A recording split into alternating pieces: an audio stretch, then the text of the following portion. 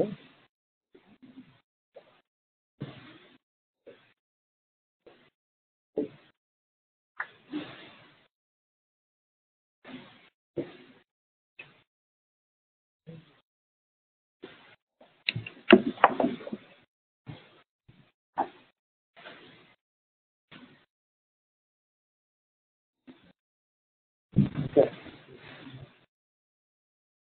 Okay, I think we're good.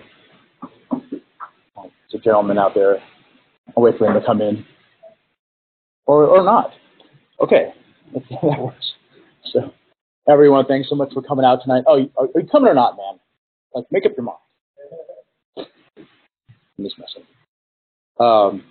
Thanks so much for coming out tonight, everyone. I know it's a nice day out there, and I appreciate your time, so I don't want to waste any of it. So let's get started with the trends in software engineering. Here's a little bit about me. So I started my own company called Vidya a few years ago because I wanted to do what I love, which is writing code, building software, learning to do things the right way. And so I've built a lot of interesting systems for a lot of government and commercial clients, worked with a lot of technologies I loved, and some I didn't. So I've seen a lot along the way. Do a lot of writing and talking, and I teach courses in Java and Spark and Scrum. I'm a passionate advocate for diversity in software engineering, including all genders, races, sexual orientations, whatever, the disabled, people from different academic backgrounds. I think everyone has something to offer, and I'd like to invite everyone to be involved. So yeah, that's basically it about me. As we proceed during the course of the evening, feel free to interrupt, slow me down if I'm going too fast or if I'm saying something that doesn't make sense. Hopefully this will be more of a conversation than me rambling. It's much more fun for everyone that way. So with that, let's talk about our first trend. So in October 2016, for the first time ever, mobile traffic exceeded desktop traffic. And there was also around the same time a bunch of studies that showed that mobile customers are by far the most loyal. They're 2.5 times more likely to convert than desktop customers. And by convert, I mean do whatever it is you want them to do, whether it's buy your product or subscribe to whatever you're offering or fill out that loan application. Whatever it is you want them to do, they're 2.5 times more likely to do on mobile. So the trend is basically that you need to have a mobile-first strategy from the start, even if that means at the expense of the desktop. And so the obvious way to do that is to build native apps. And there are some native-only apps out there, like Snapchat. There were 2 presidential candidates in America in 2016 who had native apps. Anyone know who they were? One Democrat, one Republican. Bernie Sanders, please come on, if you want. Bernie Sanders and Ted Cruz, yeah. So they were the 2. So they had those alongside their traditional campaign websites. And it's become a lot easier to build native apps because the tech has gotten very innovative. On the iOS side, you have the emergence of Swift from Apple, which is slowly phasing out its Objective-C, a much more cumbersome language. Swift is really nice to work with, very powerful. And on the Android side, you have the emergence of Kotlin, written by JetBrains. Anyone know who they are? Who are they? Yes, they're the authors of the preeminent Java IDE called IntelliJ IDEA, among other IDEs as well. And last year at Google won. Google made Kotlin a first-class Android language. And from that point on, Android has really just shot through the roof. And now Kotlin has shot through the roof. And they're saying now that by the end of 2018, that it is quite possible that there will be more Kotlin Android apps than Java Android apps, which is actually quite remarkable. Now, no one's phasing out Java, but I have to say that it is definitely, Kotlin is a much more pleasant experience to work with, much less cumbersome, much more lightweight than Java is for building Android apps. There's also, if you don't like either of those, there's React Native, which is from Facebook, which lets you build native apps with native components using HTML, CSS, and JavaScript, the web technologies we all love. There's also Xamarin, if you like the .NET ecosystem. But I would like to point out, though, that there's something I think that's cooler than all of those, and that's the progressive web application concept, which is something that came out of Google for a few years now. And basically, PWAs are just like conventional web apps, except that they're endowed with service workers, which are lightweight JavaScript code in the background that basically acts as a proxy server and helps endow your web application with native-like capabilities. So push notifications, caching for offline content, home screen icons, all the things you kind of expect, bless you, all the things you kind of expect from a native app, you can get from a PWA. And they're really starting to take off. The Twitter mobile site is a PWA. The Washington Post website is a PWA. My own company website is a PWA. Wired is now a PWA. When Alibaba went PWA, their conversions went up, I think 76%, something like that. So they're kind of a big deal. Microsoft is actually, well, along with Google, Microsoft has actually gone all in on this, which is surprising, at least to me. And Facebook actually, with Create React app, which is if you anyone develops here in React, anyone? So okay, so you know then that Create React app is basically like part of the React CLI that helps you, like when you're starting from scratch for a React app, you use a CLI to do Create React app, and it generates your PWA by default. The Vue.js CLI can do similar things. So it's definitely catching on. It's definitely a big deal, except Safari is a little bit slow to jump on because the App Store makes Apple a lot of money. But hopefully they'll come along eventually. And I'll also say from experience that the tooling on building PWAs could be better, needs to be improved. But having said all that, I really do believe PWAs are the future of the mobile web. Maybe later than sooner, but eventually, because I find it very hard to bet against the web. Our next trend, security and privacy. Now, you might think this is a no-brainer in the sense that I don't have to tell any of you that these two things are important. But I don't mean it quite in that way when I mention these. We just had 2 days of Mark Zuckerberg getting grilled in front of Congress for like a total of 10 hours since they had some issues for several years betraying our trust, and most recently with Cambridge Analytica and compromising 90 million users.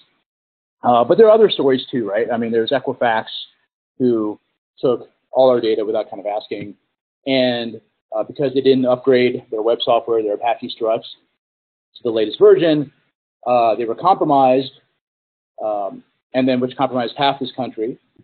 And then they took about 6 months to report that, make that public. The Amazon Echo can call other Echoes, but it can't block other Echoes from calling you, which can be unnerving for some people. Congress made it easier for ISPs to share your information without your consent. We've seen hacks of Disney and Sony and HBO. We've seen election tampering in many countries, including our own. I mention all this not to make you feel depressed, but to point out that these are stories we all know. They're not buried in Wired magazine. They're in Trevor Noah's monologue. They're in Stephen Colbert's monologue. Everyone knows this stuff. And the trend that I want to point out is not that we should care about security and privacy, which of course we should, but that regular people are far more attuned to their security and their privacy than they've ever been. They know, for example, that when they get online to their bank, it should say HTTPS in the browser. They don't know why or what that means, but they know that it should happen, right? So my point is that just as we need a mobile-first strategy, we need a security and privacy-first strategy from the beginning, because we don't have the leeway Facebook has. Okay, Facebook will probably emerge from this no problem, because people have made a huge investment in Facebook, and they probably don't see the big deal of all this if Cambridge Analytica had their stuff. But I don't know if the rest of us have that kind of leeway. So if we compromise people's security and their trust and their privacy, we'll probably not get them back. So how do we then take advantage of what's available to us to secure and privatize people's data? Well, first, we have a lot of security features in modern frameworks right now. Anyone work with Spring Boot, for example? Right. So Spring Boot, for example, if you just put the Spring security jars in your class path, you have basic authentication like that. That's a little thing, and now obviously that's not the full solution for what you want security-wise, but the idea that by putting a file somewhere, you now have some measure of security, that's kind of cool. Rails, Play Framework, which is a web framework that I've worked a lot with. It's for Java and Scala. They have built-in controls against. Please enjoy the pizza. They have built-in controls to deal with cross-site request forgery attacks, cross-site scripting attacks. All the persistence frameworks now have controls against SQL injection. You have all this stuff available to you. Avail yourself of it. Make sure it's part of your development effort. Also, we have, hopefully now, continuous integration and build pipelines for continuous integration, continuous delivery. And we have functional tests and unit tests that are part of these for functional testing. But why don't we add security tests to the same build pipeline using tools like BDD Security, OAuth, ZAP, which are both open source. There are a lot of commercial ones too. Make those part of your continuous build as well. And you don't always have to be strictly security testing to be security testing. So, for example, if you're performance testing with something like Gatling, which is a Scala performance testing tool, well, if you are testing your ability to handle a lot of load, the fact that load comes from legitimate use or from a DDoS attack shouldn't matter, right? So you're kind of, in a way, doing an end around and sort of security testing by testing your performance under load. Similarly with static analysis, looking for red flags in your code that could potentially be vulnerabilities down the road. Let's Encrypt is a free and open source certificate authority. I forgot to mention in the last slide that PWAs can only be deployed to HTTPS, which makes a lot of sense because essentially service workers are men in the middle, right? Now, there are men in the middle who are doing their work for good instead of evil. But if a bad person gets a hold of those service workers, now they are working for evil. So they have to be deployed to HTTPS. And it used to be a pain to get certificates, and people usually didn't really do it until later and it's necessary. But Let's Encrypt makes it easy because you can just grab a certificate from there and upload it to your host and do whatever you need to do, all free. A lot of hosts also will have seamless integration with Let's Encrypt. So maybe you don't have to do anything, just hit a button. And now all of a sudden you have HTTPS. So there should be no excuse anymore for not developing securely with HTTPS. JSON Web Tokens, anyone heard of those? Go ahead. What do you know about them?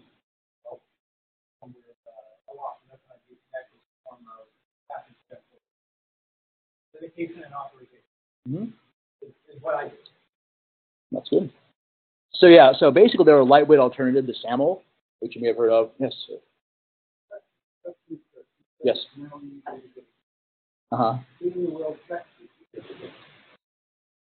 Checks the certificate? Yeah. Well, they're a, go ahead, you're going to say something? So there's two parts to that. When you're ensuring the secure nature of the messages, then the other one is already securing the person on the other end of the communication. That's the point. Yeah. Right. Yeah. But I mean, that's what certificate authority does, though. Whether it's like the old school ones, like, who are the old school ones? Verisign, that's the one, yeah. The old school ones have a whole hierarchy.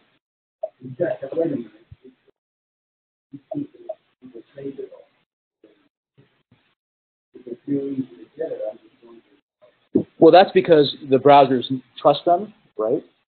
So, like, they trust Let's Encrypt as well. Because, like, they know that Let's Encrypt isn't run by, Wile E. Coyote.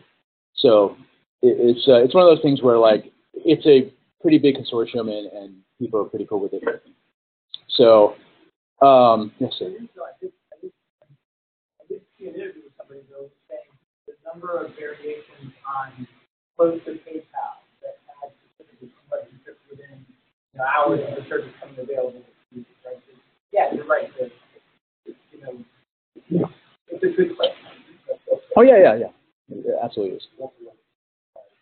Mr. in the back.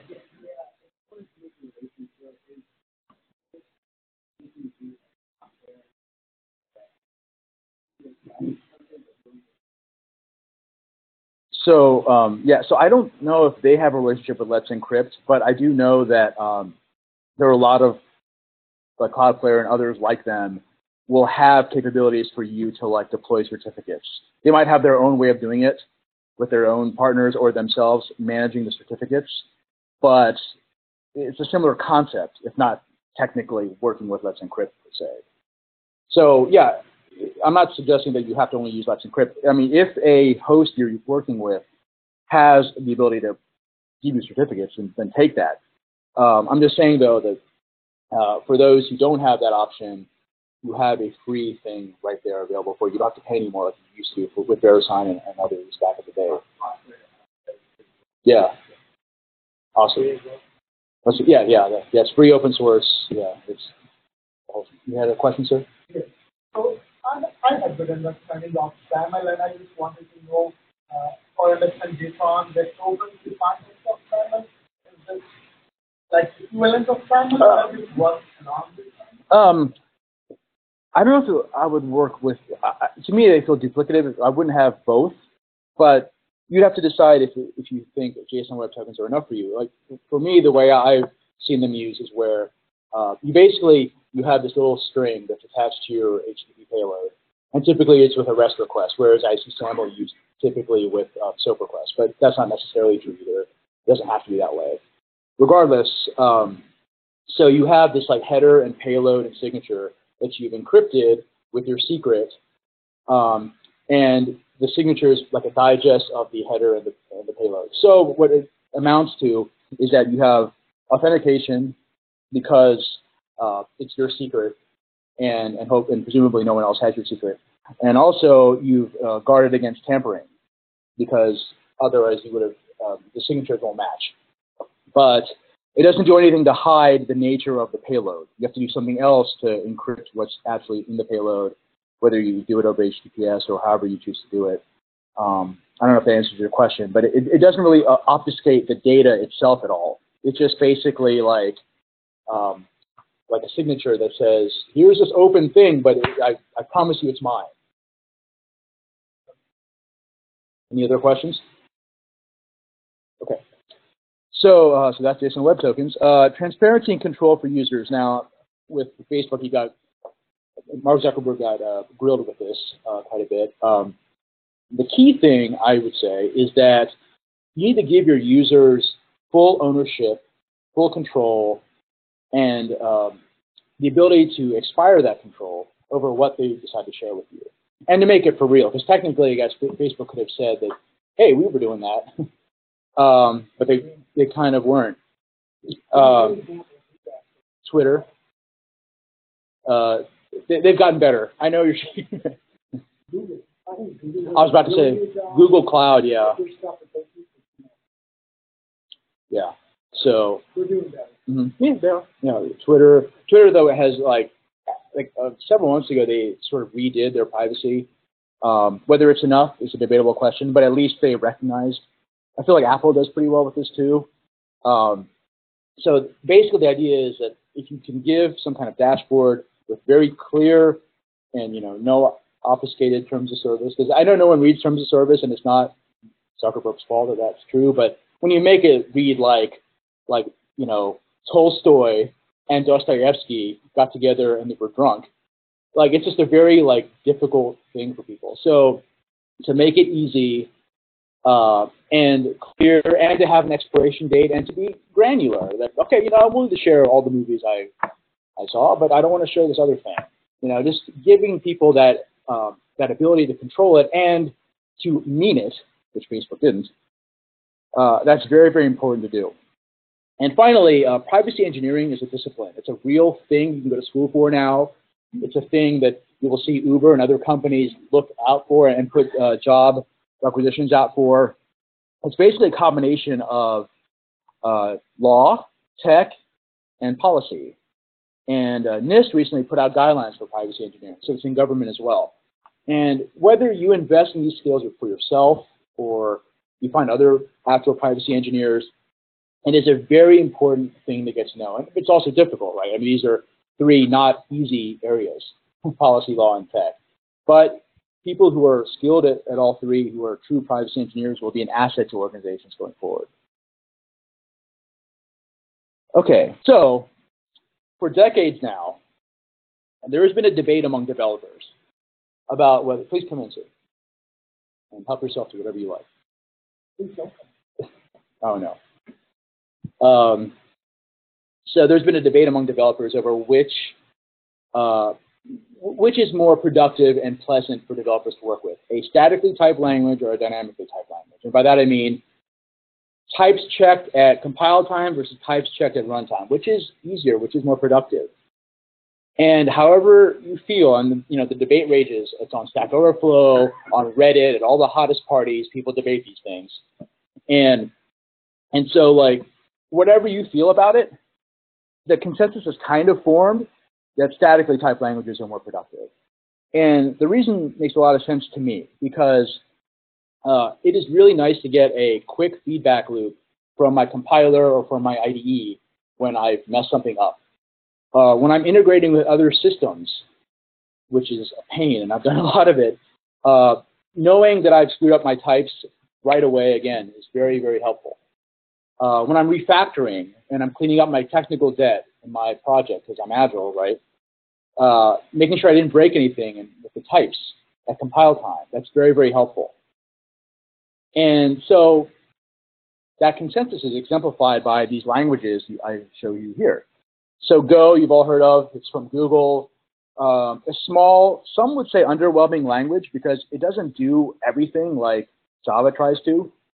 But the things it does do, it does very well. People really like it. It had a huge surge in popularity out of the jump. It's kind of plateaued since, but people still love it for high concurrent throughput systems. I'll talk more about that later. Scala is a language I worked with quite a bit now. It's a language for the JVM that combines the object-oriented nature of Java with the functional nature of, say, Haskell or Lisp. And it got pretty popular around, even though Scala's been around since like 2006 or so, but it got really popular around like 2010 or 11, around the same time that Big Data was becoming popular and Apache Spark was becoming popular. Because Spark is built in Scala, its most productive APIs in Scala. So as that kind of took off, Scala sort of took off too. And now you have web frameworks and Scala.js and a bunch of other things with Scala. Swift and Kotlin we've talked about, but they also go beyond the mobile space. Swift is now involved in server-side development. Kotlin has web apps, and there's actually a blockchain implementation called Corda written in Kotlin. There's data science stuff in Kotlin, so plenty of things there. There's Kotlin native as well, and Scala native, by the way, for not running on the JVM like Kotlin and Scala do. Rust, anyone heard of Rust?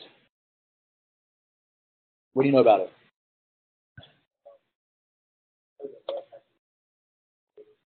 Mm-hmm.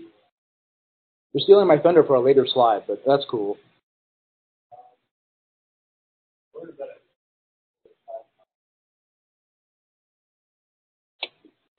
Right. So Rust is a language from the Mozilla Foundation, and it's a systems language. And it's used now kind of the way people would use C++ and C back in the day.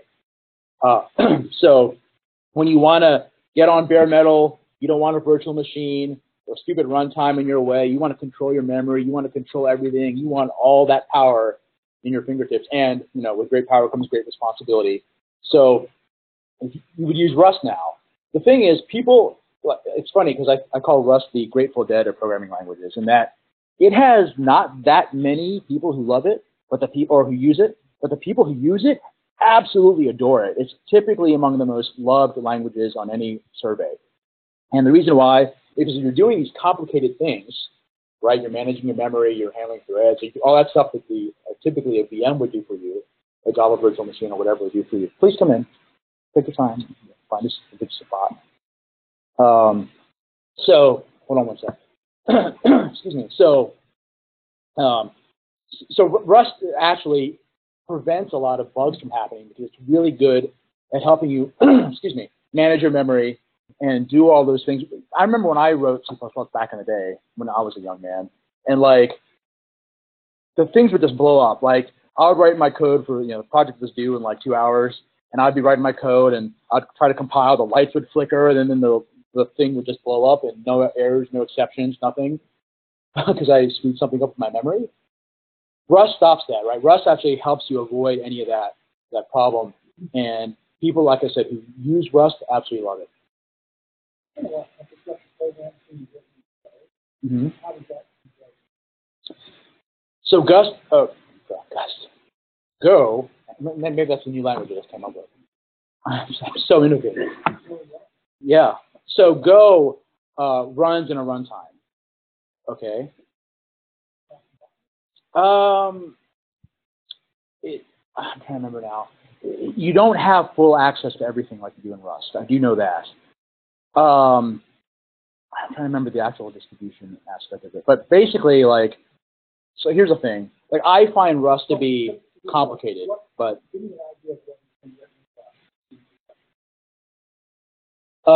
right now it's kind of like, I don't know. Yeah. I think that's a lot themselves, and I think they're hiring a lot of people when they find them. Do they think they program Rust? I do not. So I'm going to actually talk about something that uses Rust later on that you actually hinted at, but as far as like examples of people using Rust, I've only seen it at the Mozilla Foundation itself. And they were talking about the fact that it does have it's written for doing throughout those things.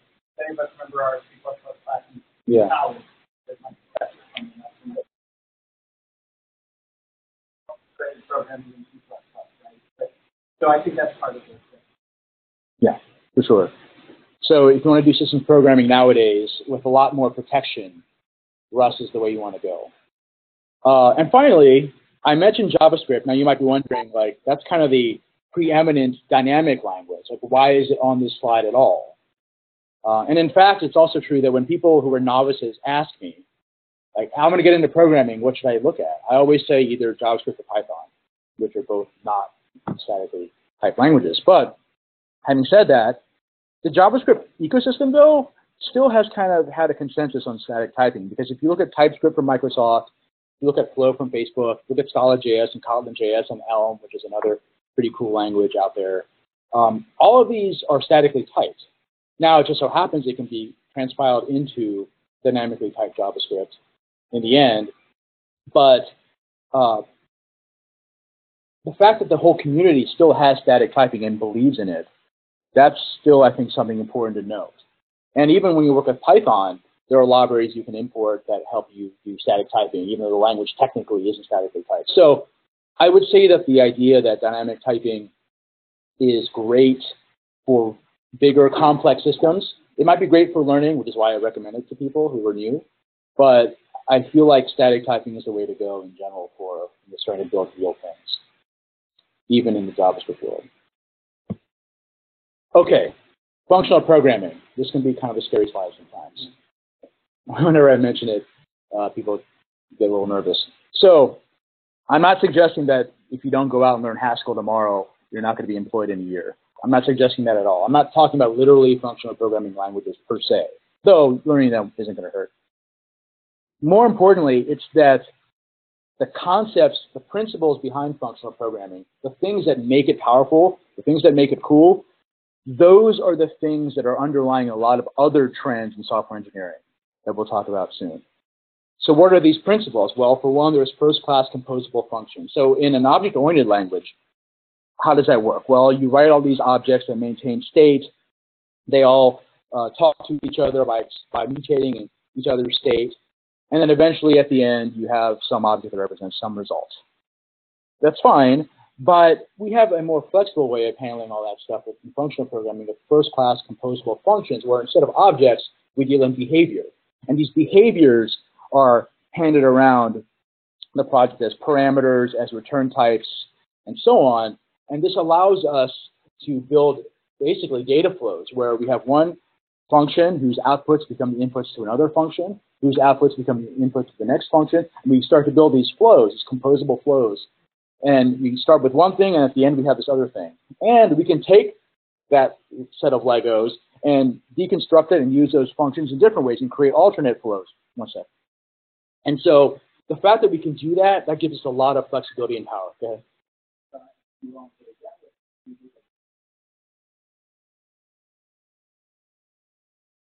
What, who did? I'm sorry, I'm not familiar.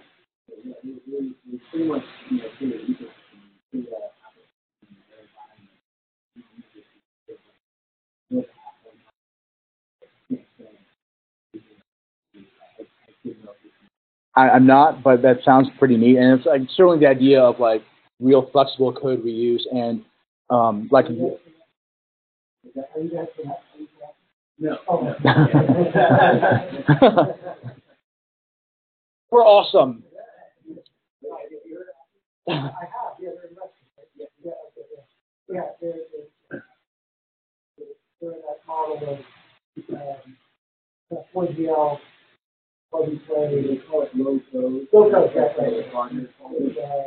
Oh, okay. I've heard of it, yeah. This is lower level than that, I would say. Yeah, this is what you're talking about is more of an abstraction. I mean, the idea certainly is still appropriate. The idea of building something that can be reused and composed with others of its kind, but yeah, for sure. Immutability, the idea that once we create something, we don't update it. Now, that might seem like a weird thing to a lot of people who are used to setters in Java, who are used to an update and delete statement in SQL. But it turns out that immutability is a really powerful thing that makes our code much easier to reason about and to understand and debug. And to help you understand this, let me give an analogy. So we are all used to working with relational databases, and relational databases are immutable, and they're being hit from all sides by different threads of different users and whatever. So we take great pains to protect our data from all this. We spend a lot of time dealing with optimistic versus pessimistic locking, or managing our transactions so that if we have all these operations going on, they have to all succeed or none succeed. And if somewhere down the road one of them stops working, well, now we've got to roll back the ones that did work. That's a lot of effort and complexity that we've also have taken for granted as the cost of doing business. But that's the price of immutability, where like when you have everything hitting this one thing that can be changed at any time, it makes for complicated life. So when you're debugging an immutable program, it is so much easier because you can look at something and say, okay, once it's created, I know that's how it's going to be throughout the rest of the program. It makes things a lot easier going forward. Pure functions. Anyone know what that means? Go ahead. What's a pure function? Pure functions mean that you have no side effects outside of the... What's a side effect? A side effect would be changing something besides the return type of your method in your program. Okay. That maybe. I don't know if that's a great definition. But the only change you should be doing is your return type. You do not operate on the arguments that come into your method. No side effects we were talking about. Benefits are they're often for testing because, well, the other thing is, to your point too, is I shouldn't return it with a direct input. I should make a copy of anything that I need to change. Which is immutable, yeah. That it's immutable. Yeah. So the benefits are testing, also good for multi-threading, because you don't have to worry that you're impacting other parts of the program. What was that? Yeah. Yeah. So, I mean, there was a lot there, and I would definitely agree with all of it. For me, I think a little bit more simply than that, in the sense of pure functions are simply functions that operate on only the things that they control. Whereas an example of an impure function, a function with a side effect, which is where you integrate with something that you don't control, is like writing to a database. There's a network, there's a database, there's all these things I don't control. Now, I have to do that eventually, right? I have to write a result somewhere at some point. But the idea of a pure function is that for every one input, I always get the exact same output. That's the key, the determinism part of it. Because imagine, okay, let's say we're talking about a side effect function that writes to a database, okay? And I have an input, and I insert it in, and it works. That's scenario one, okay? Some sort of response telling me that it's success. But okay, let's say now the network is down. Same exact input, try to store it, exception, blows up, okay, that's scenario two. Same input, database is up, network is up, but someone forgot to actually drop the schema, So the table doesn't exist. Okay, now it tries to insert and blows up, a different kind of blow up though than the second one, but still a blow up. Now I've just given you one input that had 3 different outputs. When you're doing complicated work, that becomes a real pain to deal with.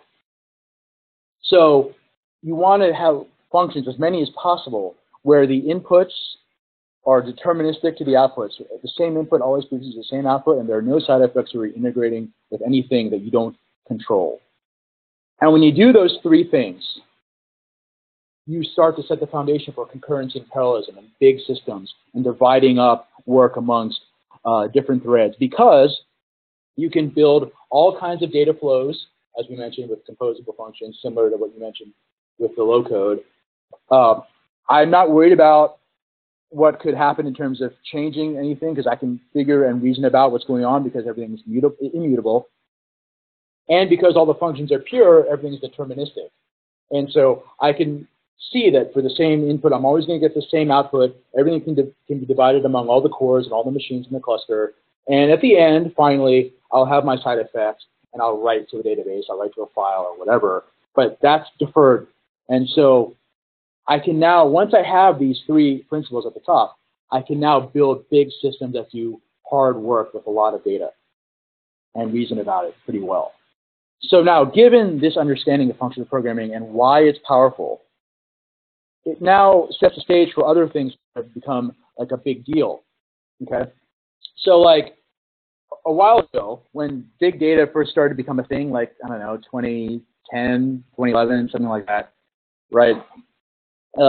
Functional programming, that's when it kind of made its emergence, because you probably know this, that functional programming was kind of big in the 70s, right? It was a big deal then, and then it kind of fell by the wayside with OO, and it had this resurgence, this renaissance because of big data. And why is that? Because big data is a natural fit. What do you do in a typical big data situation? At a high level, you load a bunch of data from some source into some collection. You then run that collection through a pipeline of functions that filter, that transform, that aggregate, and then at the very end, write it out to HBase, write it out to HDFS, whatever, as your side effects. And so there's a natural fit between functional programming and big data processing. Now, the thing, though, is that back in the day, people were kind of intimidated, developers were kind of intimidated by this work because they felt like, well, I'm not a math person. I don't know anything about R or MATLAB. I don't have the kind of data that are that complicated or that big that need this kind of thing. How do I even set up a Hadoop cluster? Okay, there's a lot of intimidation there. The trend I'm going to get at here is that big data has become democratized recently, in the sense that everyone now realizes that no matter how, you could be Amazon or you could be some mom and pop pizza shop on the corner, everyone needs to understand their business and their business domain. And everyone needs to know how to run some basic tooling. And the tooling is there in a lot of languages. Now, it's not just MATLAB and R and Python even, but like you have Kotlin and JavaScript and Java and Scala. That pretty much any language you want is offering tooling. And even better, a lot of these languages offer, or tools, they offer model building capabilities. They have a lot of sensible defaults, which means you don't have to be, you know, Sheldon to be able to run these different models. So like, so basically, you know, the fact that you can sort of build things that are pretty good. They might not be ready for like a PhD thesis, but things that are pretty good right out of the box that'll solve most people's problems right away. That's a pretty cool thing. And that kind of democratization is something that I hope I can get across to you as kind of a trend that's happening. You don't have to be this super fancy person, either in terms of the data you have or the technology you have, to do real useful analytics. Now, along those lines, let's talk deep learning, which is sort of the next evolution of machine learning. And I'll let you read, excuse me. I'll let you read this quote from the CEO of NVIDIA.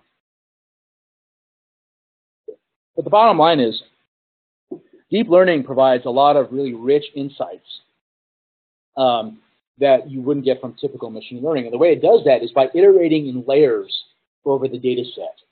And so a really trivial example would be, let's say you're trying to classify images of animals, and you have your model, and the model will iterate over the different training data set, and it'll say, okay, I realize that there are some patterns of light and dark in these photos.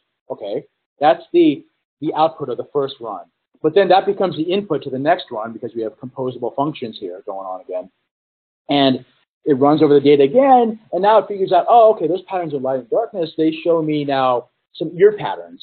And so those ear patterns now become the inputs to the next layer, and eventually I can start to figure out this is a cat, and this is a dog, and that's a rabbit, and that's a wolf. So as you build these models, it turns out that there are a lot of tools out there that are, again, democratizing how we can deep learn. Because we have TensorFlow, which is kind of the famous one from Google, and it's a pretty cool tool and pretty easy to use. There's also Theano, Theano, for those who are scoring at home. Like, these two are pretty powerful and pretty popular, and they're both Python-based. There's an abstraction called Keras, K-E-R-A-S, that can wrap around either of them and provides an even nicer abstraction. So again, I mentioned how you get a lot of nice defaults in a lot of tools nowadays. Well, Keras can help provide that, even if TensorFlow doesn't. There's also, I think this is super cool, there's a TensorFlow.js now. So what that means is you can do deep learning in your browser, which means you can do deep learning on your phone. That's the hotness, you know, like that's pretty cool. So there are other tools as well that are really powerful in this space. MXNet from Amazon, the Microsoft Cognitive Toolkit, which works with obviously the .NET languages, but also with Java and Python and Keras. There's the Apache Spark Tensor Frames API, lets you do a lot of stuff there. So there are, again, tools for whatever you need, and even your hardware needs to be on point. So that's why NVIDIA is so happy, because typically you need GPUs, really powerful processing for these kinds of intensive efforts. But Cisco, AMD, and others are starting to work on better CPUs to help with this as well. But the tools are there for you right now to get started. And I really think you should look at the very least, TensorFlow.js. That's pretty hot. Okay, so this might be my most complicated slide. So, like, bear with me, and feel free to ask me to clarify. So, in the world of big data, people are often focused on size, on the volume, terabytes, and I need my cluster of 20 machines. But what about the speed of data? Data in motion, the fact that it's all coming at you from your phone and your tablet and your Fitbit and your Tesla, okay, your watch. Like, there's data coming at you from all sides, and you have to be able to handle not just volume, but speed. And the industry has sort of come to a consensus on using streams as the abstraction for dealing with lots of data coming at you from all directions. And this manifests in several different ways, and I mentioned 3 of them here, and they're all totally different, or at least certainly the first one, the second one, and the third one are, let's just say that it's not always clear how streaming is happening, but like all 3 of them have come to a consensus on streaming as a abstraction for large data coming at you at once. Has anyone heard of reactive programming? What is it?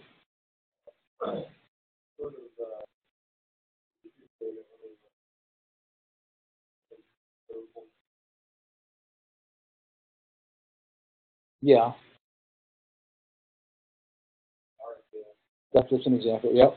So, were you going to start reactive? Oh, were you? Okay. I thought, oh, fine.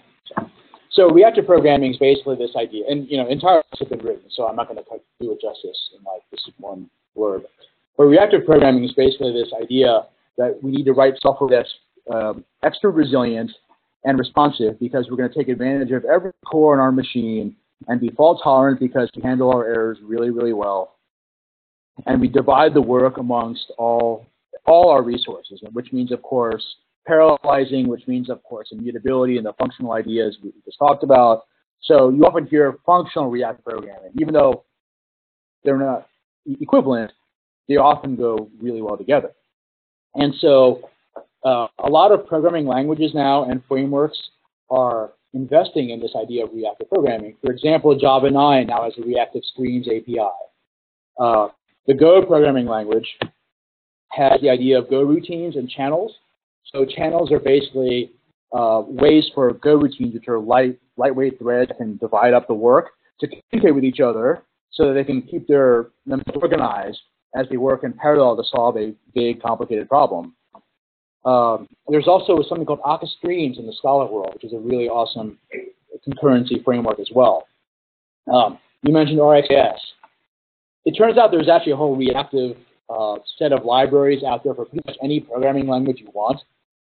And one of them, RxJS, will let you, for example, write JavaScript code that can turn all your events into streams, what you call observables, or what they call observables. They're really streams, and the observers, which are basically just functions, who sit there and, like Lucy and Echo, process what comes down the stream. They basically like filter out. Like, for example, I could say, you know, I'm going to filter out all my mouse down events, but I want to keep all my click events and process them. Or I'm going to join all my click events with all of my mouse over events. Whatever, like whatever kinds of aggregations and filtering and mapping I want to do with my streams, I can do through functional programming capabilities. The Kappa architecture is something totally different. Kappa architecture was something that was devised by Jay Krebs, formerly of LinkedIn, and now head of Confluent, which is the company behind a technology called Apache Kafka, which you may have heard of. And basically, his thinking was, what if you built your entire architecture on the idea that everything is a stream, that everything people want to do is stored on some immutable, append-only, fault-tolerant, distributed system. And people just process what they want out of it. And they ignore what they want through filter, to use a functional programming term, and they process what they want to use. And that's it. And everything in your system, in your architecture, should be part of a stream. And one sec. And so Kafka would be one example of exactly that. Amazon Kinesis on AWS is another. And it's a cool thing because it lets you, again, aggregate all your data into a stream and maybe parcel it out into littler streams, and then have functional programming pipelines in place to then take what comes down the pipe and just run it through and store it at the end. We're going to do analytics, whatever you want to do with it, and then you can move forward to your business. Go ahead.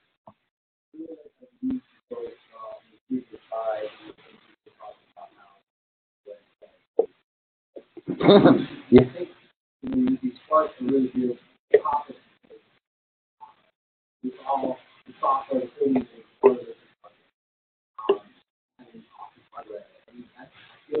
I don't know if you can find it, but in API, right? You can't, obviously, instead of going to the one to just go to the two, not only, what you need to do,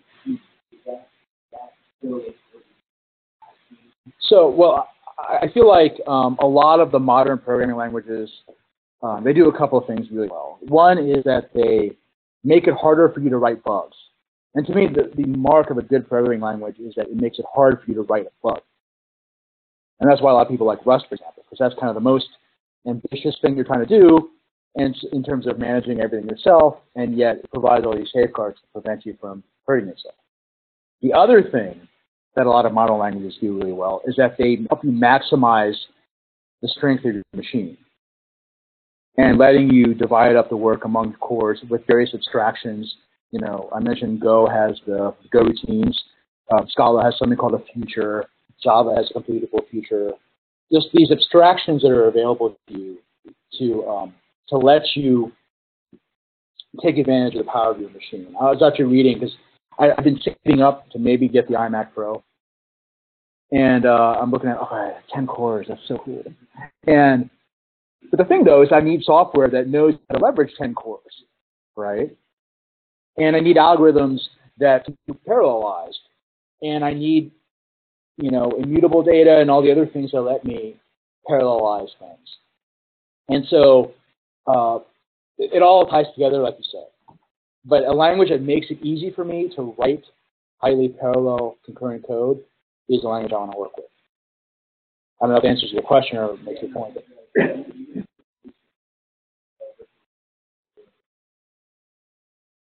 Yeah. Yeah, I was doing some Rails stuff like years ago, and one of the things I felt like sort of turned me off from Rails was that, or Ruby really, was that Ruby wasn't really embracing like multi-threaded programming and it kind of was in some like GitHub projects or whatever, but I didn't feel like the language really embraced it like at its core. Scala, Go, a lot of these other languages really do like treat streams and parallel processing as first-class citizens. And that's what I like, personally. So with the Capra architecture, now keeping in mind that we have a stream-based architecture, now consider these two architectural patterns, event sourcing and CQRS. Event sourcing is basically an architectural pattern where everything that happens to your enterprise is an event. It's time-stamped, and it's recorded on some immutable, append-only, resilient, distributed data store, like Kafka or Kinesis. And again, like Lucy and Ethel, you have functions that just read these events as they come along and process them however you wish.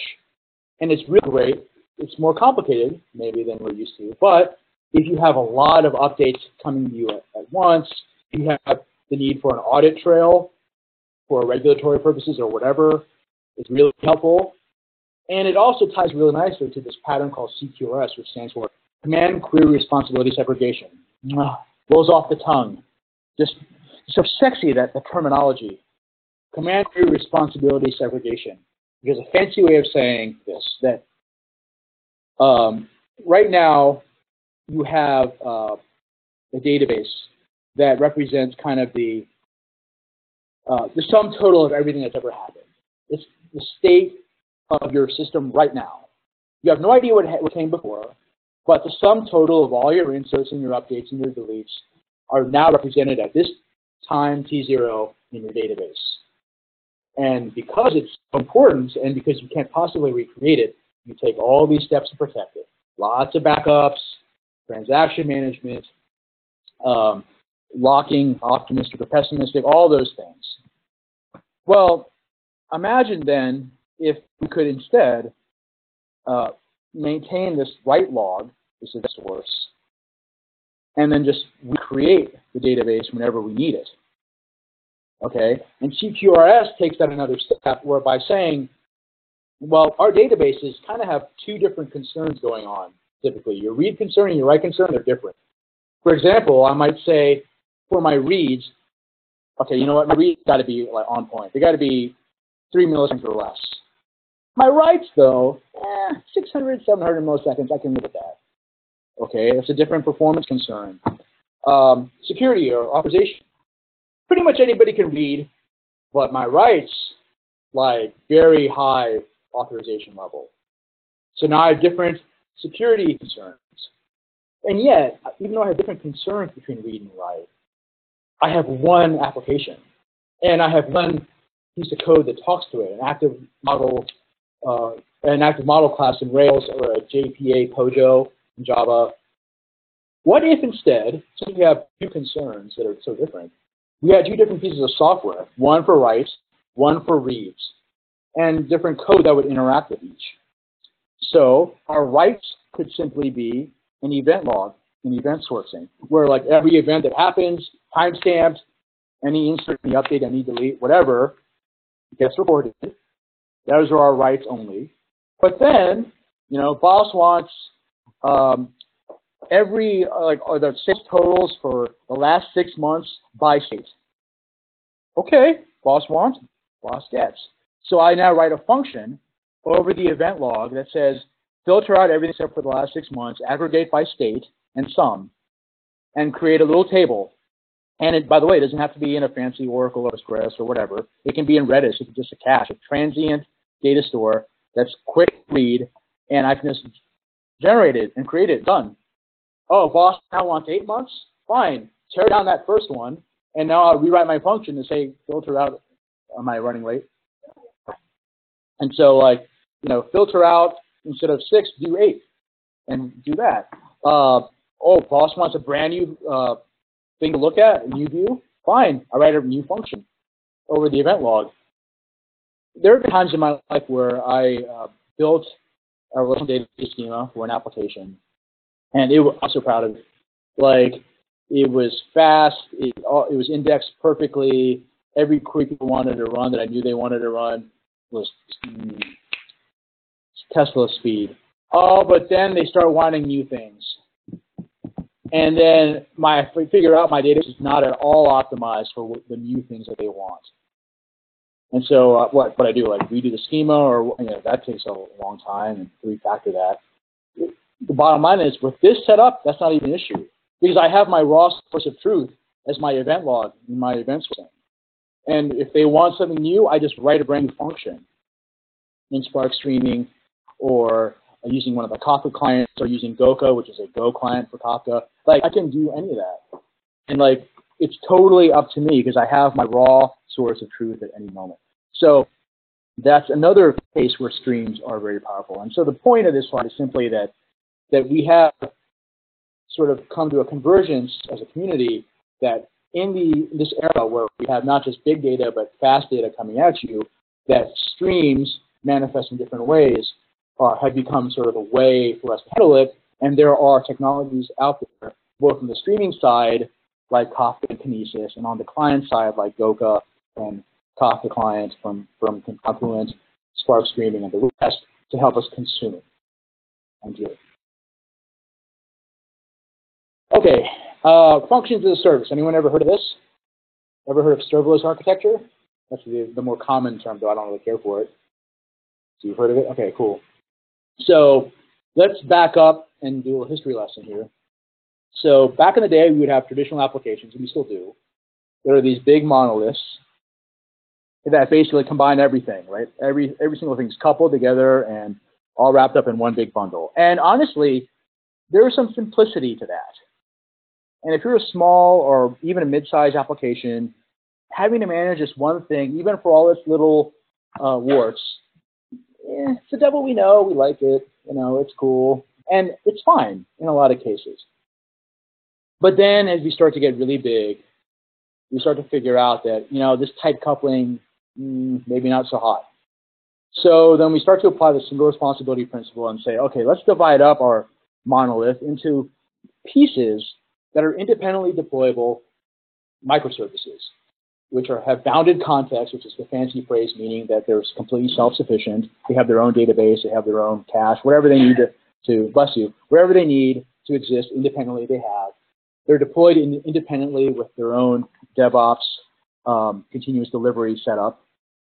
And so now you start to have, you've broken up your monolith into these little individual microservices, because you've decided the pain of having a bunch of things is worth it, given how the tight coupling was hurting us before. We've made that determination. In order to do this, though, it does make life simpler when you have a bigger application, but we had to invest in knowledge of tools like Chef and Puppet and Ansible and Docker and all the Kubernetes, all the rest. And we had to be sort of knowledgeable about how many servers do we want to spin up, right? We can't just, we have to put some numbers or some values into those artifacts, those deployment artifacts. So we have to be more aware of things. Well, when you get to functions of service, we're deconstructing that even further.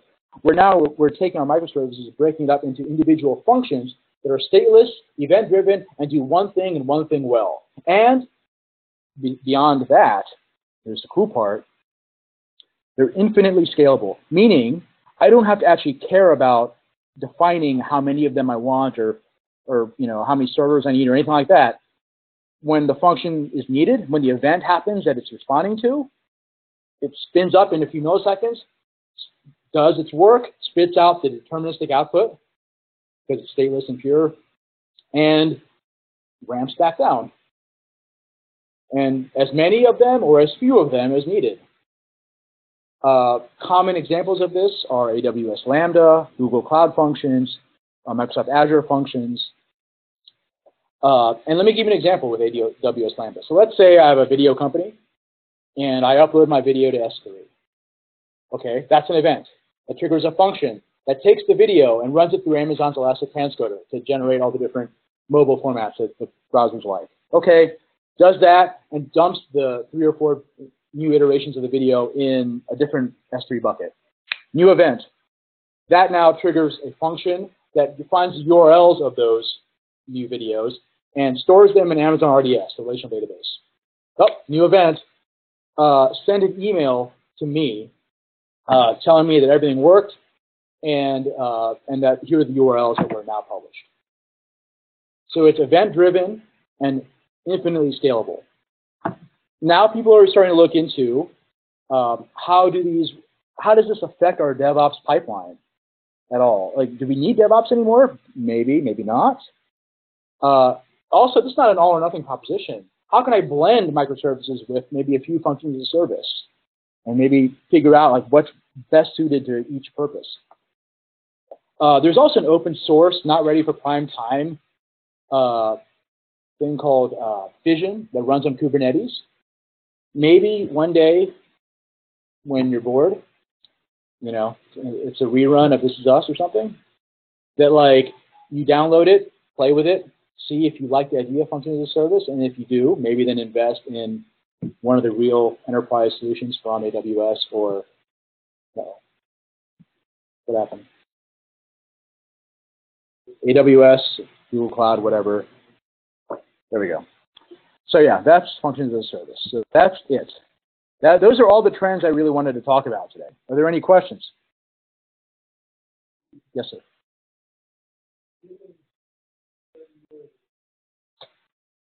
And all of the things that were meant to be at the time of life, which ones of these you think a lot of technology maybe better than those? Or there are other factors play when yeah. And even better is hard to judge, right? It depends on the context, whether something's better. Yeah.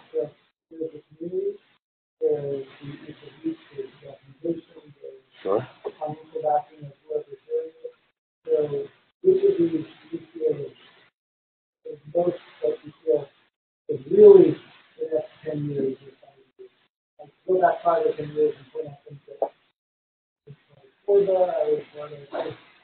oh, here we go. Hey, mighty! We communicated over Corbin. We liked it. Yeah. Yeah. Yeah. If someone's going to pay for things to be built, they want it to be out there and putting it. Yeah. And I just wanted to go. And, I don't know of any client who's using it. I agree, technology-wise, it's better, but it's not. There's not a. Okay. Yeah.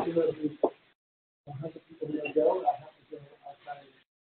Right. So there's actually a Go meetup that I go to, and there was like 20, whatever.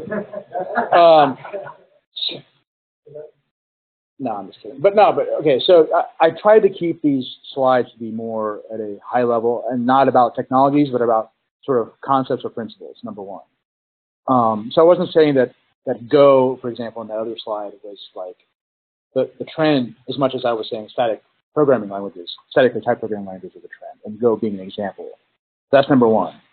Number two, it all depends on the kind of problem you're solving, as I mentioned earlier. And it depends on which languages make it easy for you to avoid bugs. And so the languages that make it easy for you to avoid bugs are the ones that are going to succeed. I feel like it's that simple. Really think that I control 100 developers and ask them if they actually what percentage do you think would actually, I bet you the answer, I bet you the percentage would be high. The difference is that the question, no, here's the thing. No, hold on. So I think the percentage would be high. The problem would be that they might not be good at doing it. and that their tests are slow and they're maybe not truly unit tests. I see that a lot. Just this week, in Tales of Code Review, I was looking at people's unit tests, and they were doing things like in Scala, you can do this thing called, or actually Java too, localDate.now in their tests. And I just told them, you know what, when we get out of daylight savings time again, this test is going to fail. Because it's not truly a unit test. You're using the system clock. That's something you don't control, analogous almost to a pure function. Like, you don't control it, so it's not really a unit test. So I would call that, but they tested. So there is unit testing, and then there's good unit testing. I would say most developers would say that they do unit test. I just don't know if they're always good at it. So I know you're not agreeing with me, because I feel like most developers have gotten the idea that they'll unit test just fine. And they've embraced the ideas of the old XP, extreme programming mantras. But I think your broader question, though, is just in general, like, which of these do you think have staying power? Even non-tech languages, yeah. Right. It all depends on what, for example, progressive web apps, I think they're going to overtake native apps eventually. Maybe not tomorrow. I'm not to sound all Casablanca, but eventually they will. But as far as the languages slide, I think is where you're focused on. It depends on what problem you're solving, and what kinds of things people will want to do. If people are doing a lot of back-end concurrent system things, they're going to want to use Scala or Go. There's just if you're doing a lot of work at Comcast, for example, I know they're doing a lot of Go, because they're doing a lot of processing and high intensive processing of video and things like that. They're doing a lot of machine learning on not just metadata of videos, but the videos themselves, and football games and sports games. They're actually having code that watches, in quotes, watches games and is gaining insights into how to model these things and how to recommend these things to people. That kind of stuff takes a lot of effort. You just can't do that in Rail or Ruby. So it just depends on the domain. There's no one size fits all, I don't think. Just kind of go after big trends. A couple of thoughts. I was thinking about some of the things you're talking about, and I was thinking, you brought this up, the idea that we're now in a multi-core world on our phone and our pens and our shoes and everything is multi-core now. Yeah. It's relatively new, right? Some of us might have been able to batch processing to put everything in. But this is all really complicated. Multi-core stuff, multi-processor stuff is so complicated, but I think that's going to be something that we're going to see for the next 10, 20 years, whatever the downstream implications of parallelism, which is hard to do well. And that's why I mentioned that, to your question, that the languages that give you those good abstractions, because it's really hard to write good parallel code, but if you have good abstractions like the Go routines and features in Scala, then I think those will be coming in really handy. Now, I'm perfectly cool taking questions, but I just want to get through this in one slide because I will speak to these points as well. So on what to keep an eye on now going forward.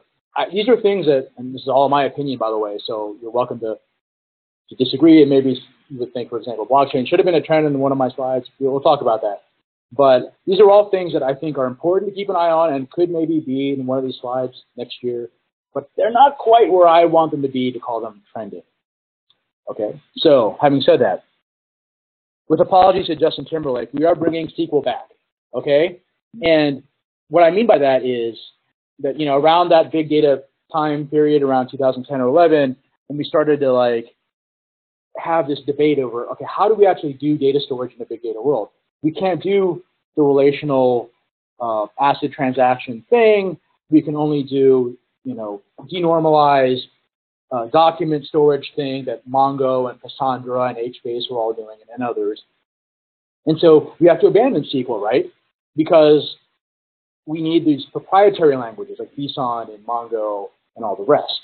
And so what has happened though since then is that we're starting to figure out that actually, a lot of these big data technologies and databases can do more of the high consistency, high availability, all the ACID-ish kind of things that we thought we couldn't do, but also to use SQL as the abstraction to do it because everyone has always liked SQL and they get it.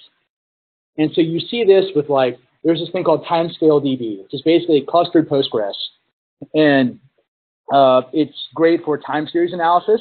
And because it's Postgres, it's SQL. And people do a lot of time series analysis on it. They really like it. It's open source with paid support. Amazon Athena basically lets you query your S3 buckets with SQL. Like, what? Yeah. So, I mean, that's the thing. Kafka lets you manage your streams using something called KSQL, which is, lets you join streams and union them and all these other things that you can do in SQL. And, Spark Streaming has done a bunch of SQL stuff going back a ways. So just keep in mind now that this big divide we used to have between relational SQL and proprietary language and big data database, not true anymore. GraphQL. This comes from Facebook. This is typically used with a lot of the Facebook ecosystem products, React, React Native, Relay, Redux. But it is expanding beyond that slowly. And basically, GraphQL kind of overcomes the limitations of REST. Now, to give you an example, let's say you were querying Facebook, because that's what the cool kids do nowadays. So you're querying Facebook, and you want to know about the movies I like and the movies my friends like. Okay? Now, let's say we're doing this via REST. And we all like REST. REST is easy to understand. It's based on standards. All that's great. But you do a query for, let's say I'm user number 7. Facebook.com/user/7. You get my information. You get everything about me, really. You get a bunch of crap you don't care about with me, as well as maybe the one thing you do, or two things you do, which is one, the movies I liked, and two, the IDs of the friends. But you get a lot of other crap you don't want. But now you have, let's say I have 1,000 friends. You have now 1,000 URLs to go hit. So now you need to make 1,000 REST calls, one for each user, to fetch their information. So that's intensive, right? 1,000 HTTP calls. And then not only that, I'm getting back a bunch of data I don't want, and only a little bit that I do want. That's the problem GraphQL tries to solve. And so GraphQL is like, again, it's from Facebook, and it's basically this JSON-like syntax that lets you define precisely the data I want, user, movies, friends, movies. And like in the format that I want it in. And if you've built out your stuff such that you're using a GraphQL client from like Apollo or GraphQL, and you've built out your server to provide you that data using the similar technologies, and by the way, they exist in all their different languages, then now I can get just the data I want, almost as if I were doing a one-to-many type of query, but over HTTP. And it's just much more efficient, much easier to work with. And one sec. And so I could definitely see this being useful, not just in the mobile space with React and such, but like anyone who's doing REST and forced to do a lot of extra calls because of the inflexibility of REST, I could see them jumping on GraphQL. Yes, sir. Twitter? REST, as far as I know. Whenever I've done anything with Twitter, it was REST.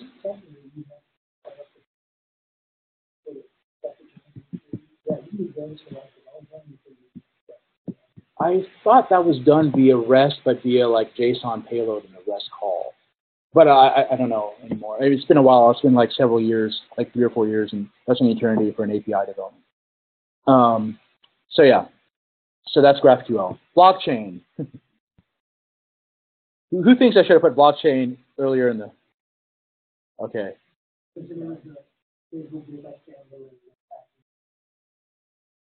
The reason why I didn't, and I understand, is that I feel like the hype is trending, but not a lot of implementations are trending. Like real business, there's some, but not enough to impress me to call it a trend just yet. No, don't get me wrong. I think Bitcoin serves as a real good proof of concept for blockchain overall. Although I don't love, by the way, I don't love Bitcoin much. I feel like Bitcoin is basically like 21st century cryptography wrapped around like medieval monetary policy. But having said that, it is a great proof of concept because I do think blockchain serves as a great possibility for things like secure online voting. We're already seeing a bunch of things related to like mobile banking in poor countries, high frequency trading, for sure. There's no question about that. And for those who don't know, I don't want to jump the gun here. Blockchain, it's a lot to it, but basically, the idea of blockchain is that you have a distributed ledger of transactions that not just one. So instead of having some centralized authority who's in charge, like Bank of America or the post office or whatever, there is a network, and I'm oversimplifying, there's a network of peer-to-peer computers that basically maintain the entire data set. And each block has a tie via a encryption to the previous block, which means that you can't tamper with anything. Well, you could try, but it'll be detected. And so the bottom line is that via various means like proof of work and proof of stake and all these other things, the whole team of computers can come to a consensus as to whether all the transactions are good or not. And these transactions don't have to be literally financial. As I mentioned, they could be votes. They could be, I actually saw an implementation where they're doing blockchain to help vet refugees. So basically life identity events would be a transaction to help vet refugees. That's really important these days. So don't narrow yourself to a financial transaction just because of Bitcoin. So given all that, supply chain management, knowing that, okay, this supplier provided this thing and my inventory has now gone up and someone over here bought it and now it's been shipped, and managing all that stuff could be done on blockchain as well. I do see very strong potential for it, but I also think, and I've blogged about this, shameless plug, about there are some things that limit blockchain right now that it needs to solve because one of the central tenets of blockchain, besides the decentralization, is basically what's the word I want to use? A general unwillingness to trust anything or anyone, and institutions can fail us. And, we saw that at the financial crisis, right? The SEC and the FDIC and all the rest, we've seen Equifax fail us. And so given all that, well, we don't trust anybody and we want to have this nice distributed store. But keep in mind also that we used to have like a complete Wild West kind of situation, and we needed these institutions during the New Deal and such to bring some order. So finding that right balance of centralization, but the good kind, and not too onerous, and working in our interests. I feel like blockchain needs to work through a lot of its conflict between its principles and reality. But that's just me. Yes, sir. Yeah, please. I think the blockchain has a huge impact on security and privacy. Mm-hmm.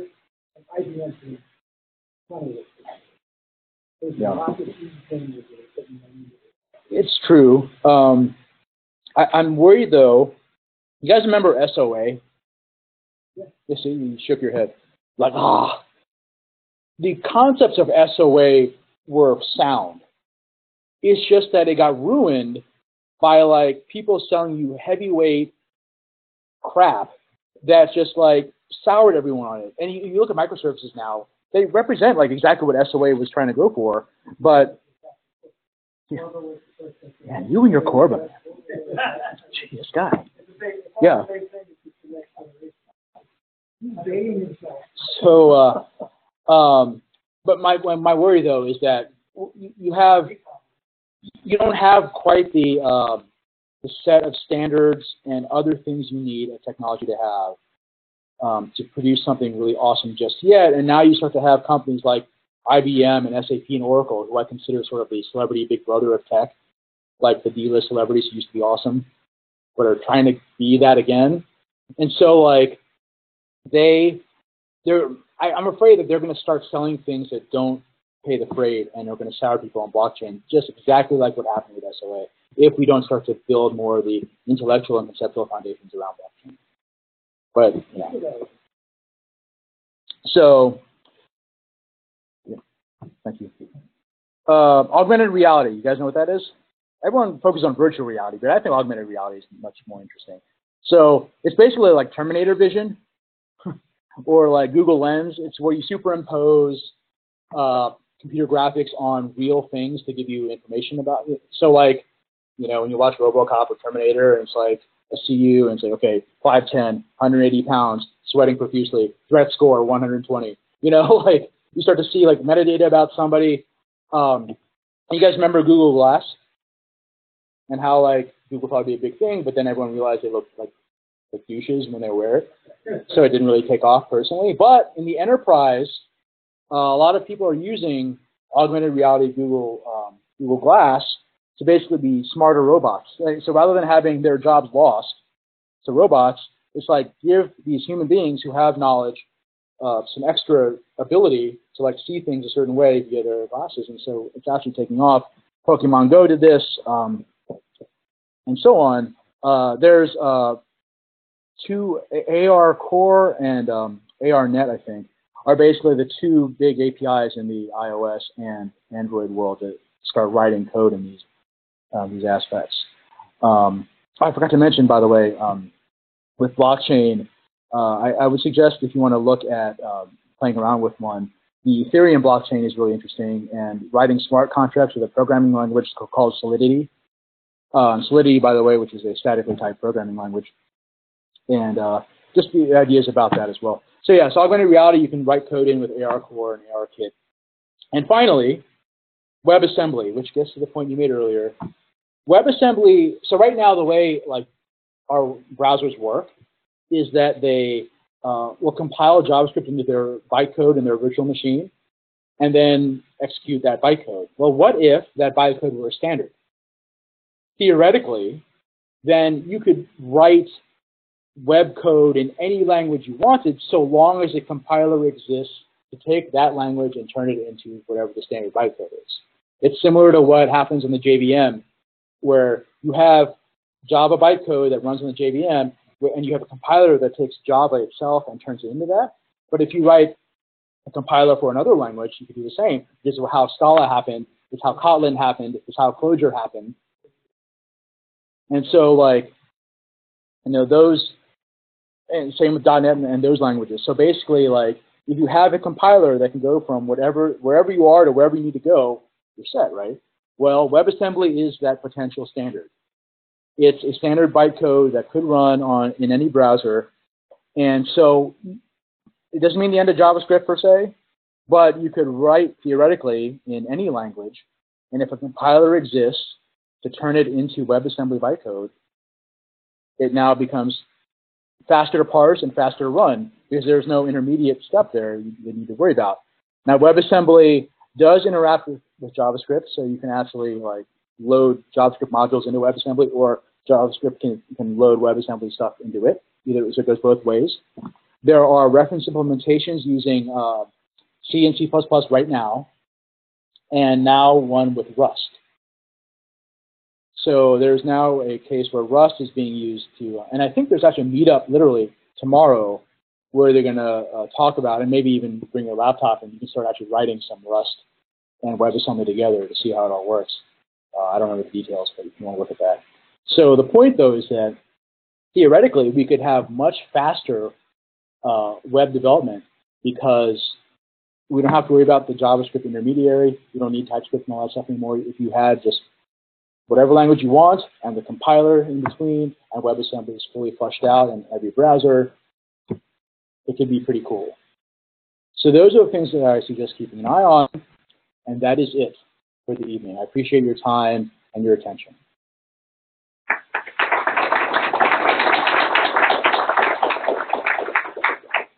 Any questions? Comments beyond what we already heard? For the WebAssembly one, not this upcoming week, but the week after, there's a Microsoft Maniacs where, I don't know if anybody knows, yesterday I was at the angle. But Dave Blitz, who, when we did the Teaching the Next JavaScript Framework thing, we talked about Vue, was doing a talk about using Blazor, which is a framework for writing C#, which is using the open source model framework Yeah. to generate WebAssembly using cost. Yeah, I mean, that's another working WebAssembly one, and the browsers are all supporting it. It's interesting to wonder, like, to what extent is WebAssembly going to, what part of the market share is going to be WebAssembly? Yeah, yeah, and I think a lot of JavaScript developers are kind of nervous. I don't think there's any reason for that, though. So, at least not in the near term. I feel like it's a pretty pervasive language and people really get it and they like it. But it is still a cool thing to consider. And it's also true that I don't know if every language, like would they be supported by a compiler? Like I like Scala a lot. And I've read a lot of things on Scala about WebAssembly, and they've all said basically, it's not going to happen. We're not going to write a compiler for it. Either in Scala itself, in Scala Native, which is another project, or Scala JS. All three of them have said, So that could be another barrier if a language you really like is somehow just not supported with a compiler for it. Okay. What is this, the water boy? You can do it. Yeah. Yes, sir.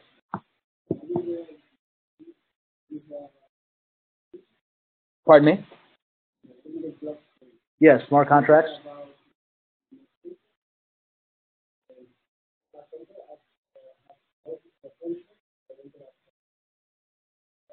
Right, yes, it's code. Yeah, written in something called Solidity, which is a programming language from the Ethereum guys. And it's funny because actually one of the things that I find limiting with blockchain is that there isn't the tooling there. So like if I write, right now when we write software, we're used to being able to unit test it. We're used to being able to deploying it and see what happens. And it doesn't really, that doesn't exist right now. Like that whole development pipeline isn't quite there, but theoretically the language exists. It looks sort of JavaScript. It's kind of like a weird combination of JavaScript and like Rust, I guess, like where you're controlling memory and things like that. But it looks sort of JavaScript-ish. And you write these smart contracts, and they contain all the details of what will happen in terms of like, what's the payment schedule? How much do you owe me? What happens if you're late? Things like that. And again, I'm speaking as financial, but transactions absolutely do not have to be technically financial, right? As we talked about. So, but yeah, Solidity can help you if you're doing an Ethereum smart contract to basically write that contract and define the rules and deploy it into Ethereum and see how it works. But like I said, I feel limited by the tooling, the lack of tooling, and the sort of the immaturity of the software development space around it. But the ideas are cool, and I definitely could see blockchain being really useful for a lot of different. Like I'm passionate about like secure online voting. I think that'd be a very useful thing. I think blockchain would be ideal for that if we can get to that point one day. There are so many different things. Healthcare records. There's so many things. Yeah, I can see that. Yeah.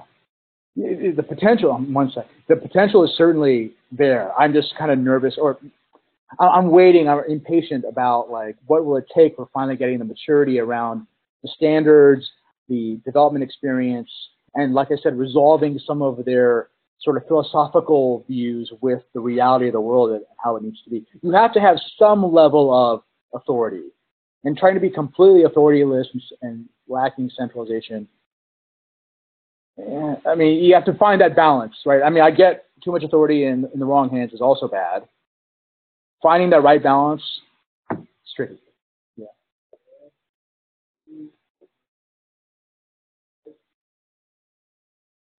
Uh-huh.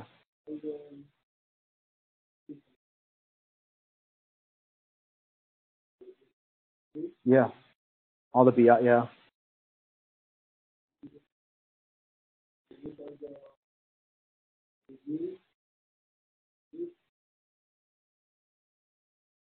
Exactly. For sure. Okay. Uh-huh. Yes.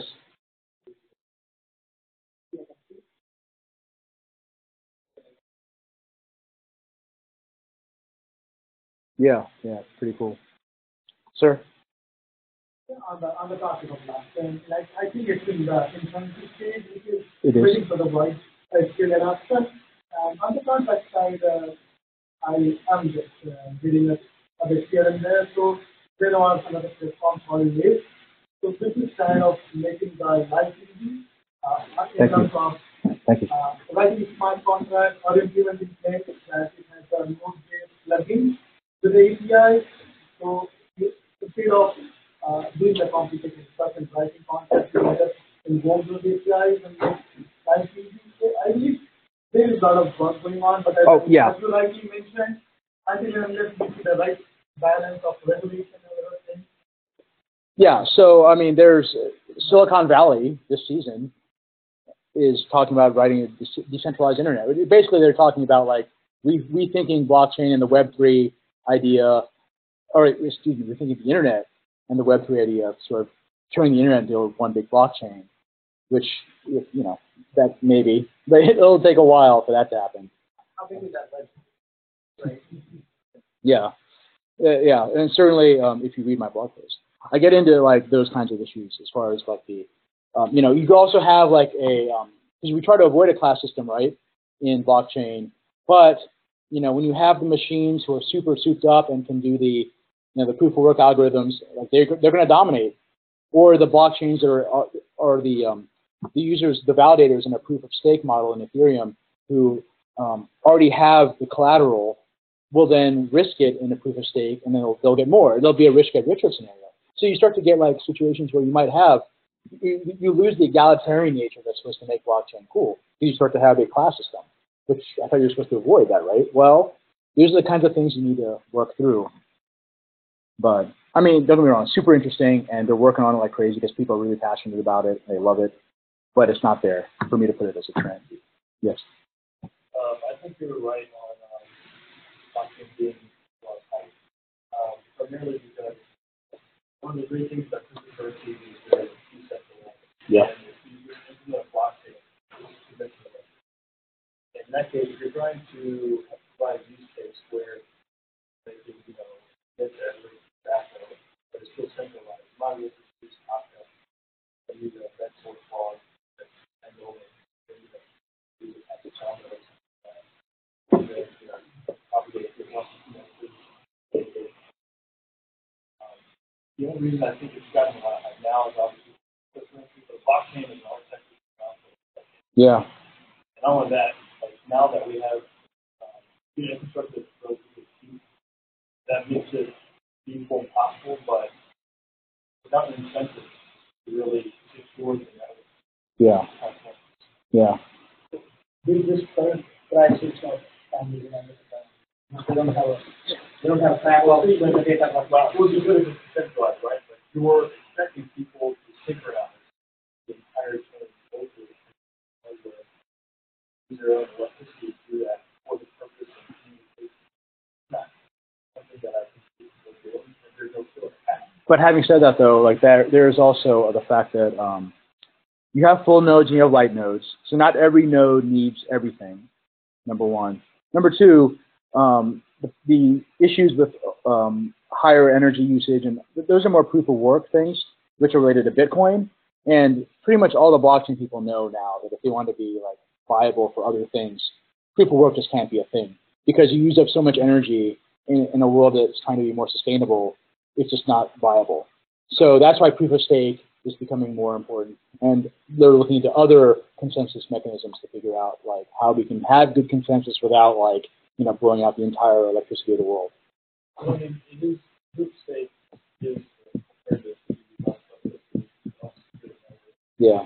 But that being said, the equivalency of sounds like a super pro Bitcoin, but the equivalency is saying Bitcoin is a lot of electricity. Yes, that's true.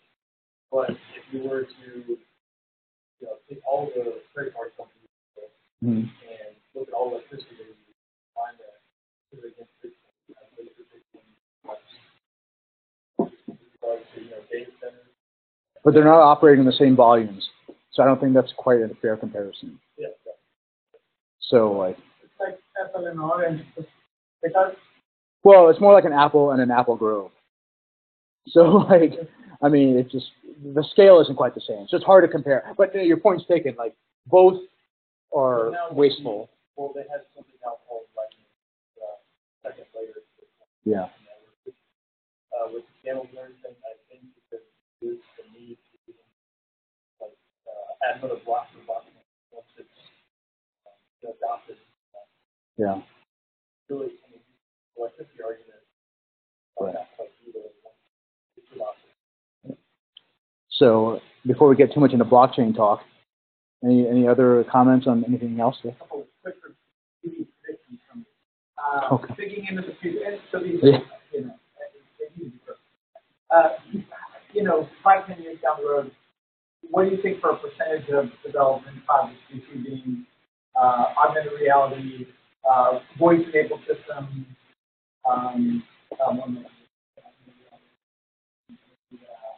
Virtual reality? yeah, virtual reality. I had another one.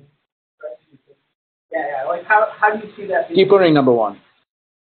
That's like, I mean, I totally agree with Jensen Huang. Like, that's just the thing. Like, forget about it. The others, so I feel like virtual reality, like, I think it's cool. I watched Next Generation too. I thought the holodeck was awesome. But like, I feel like that's ways down the road before it becomes like useful and before the tech is really there to be for people to like it. Augmented reality, I think, has a lot of uses. I think we might start to see that in like contact lenses and things like that. And certainly phones and tablets and things like that. We're already seeing it now with like Google Lens and things like that. You can't say like more than 10% of software development and more than 5% of software development. That's so hard. Huh. I would say augmented reality. Thank you all for coming. I would say like augmented reality might be, I don't know if I'd call it 10%. It's hard for me to put a number. I just feel like when it comes to business apps that are going to use like graphics, like augmented will certainly be greater than virtual, and it'll probably be like, rather than percentage, I'll probably rather rank them in terms of like performance. So what were the choices again? So deep learning, number one. Augmented reality, voice-enabled systems. Yeah. So I would probably put like augmented reality above voice. So we have to follow up with when you're talking about your chance in 2017, 2018, you look back and you say, wow, these were the years where Unity and Unreal Engine became application platforms. And maybe WebGL was it. Is that, you know, people like Netscape are saying, yeah, Mozilla's a game engine. The browser. Yeah. There's no distinction between what you do writing a 3D game and what you do writing a website. Yeah. Is that going to be, are we going to find that you think maybe more people doing that type of stuff for their data? I will definitely, I see certainly more so than they are now. And I definitely see the browser as being like as I mentioned earlier, I don't bet against the web ever. And so like, whatever you do right now that's on your native machine, you'll be doing in your browser, period. And I think Google's making the same bet with their like Chrome OS and their Pixelbook and that sort of thing. So like, I feel like, yes, the answer is yes. So basically, whatever you do right now via native APIs will be done via browser APIs, especially as WebAssembly and WebGL and other standards become bigger. One more unreasonable question. Okay. Prediction question, right? Do you think, well, you know, time frame wise, are we going to see one of the major show-stopping change the way we all do our job, security events? Like, you know, 15, you know, AWS data center event. Nation states act on that type of stuff, and we find ourselves in the future saying, oh, you remember back before this happened? You know, now we don't do stuff, we don't think about the cloud the same way. Is that like RoboCop, which you're describing? Yeah, like some sort of dystopian future? Do you think we're past that? I think it depends on the nature of who the target you're talking about is. So, like, I could definitely see, like, you ever see, which Die Hard was it with the kid from where they're in D.C. and they're driving, the lights all get messed up. It wasn't the last. I think it was one before that. Yeah, it was the kid from Dodgeball, and yes, yeah. So look at you, IMDb. Okay, so the thing is, I could definitely see that happening to the city. We've already seen our elections infrastructure hacked. I don't mean just like the Facebook and Cambridge Analytica aspect, the social engineering part. I mean like actual states being invaded by nation actors. At least I think 29 was a number, and they said there might be more. So like certainly that, because our state infrastructure is garbage, frankly, and like our city infrastructure. So like I could definitely see one of like a movie. I don't say this to be glib, but like a nuclear plant being hacked, a power grid being hacked. I feel like there are probably a lot of nation-state actors who have worms or something sitting on machines waiting to be deployed if they feel like we're threatening them or something, or we do something wrong. So that's certainly true. Now, would I be worried about Amazon being compromised by somebody? Probably less so, far less so. Because I don't feel like a lot of the government infrastructure that runs all the things I mentioned, they have the money or the know-how to invest where they need to invest. So yeah, there's a cheerful little prediction. But yeah, I mean, it's possible for sure. Yeah. Are you going to kick us out? No. Okay. There are no other questions, or are we good? Okay. Thank you all so much.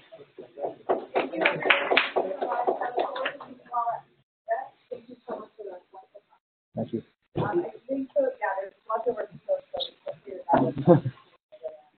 So, man. Awesome getting the chance to speak, man. Looking forward to it. Thanks, man. Yeah. Sorry. Oh. Just go on back there. Thank you. Appreciate that. Yeah, no, it was nice getting to get a little background before you started. But I'd love to learn more about your business.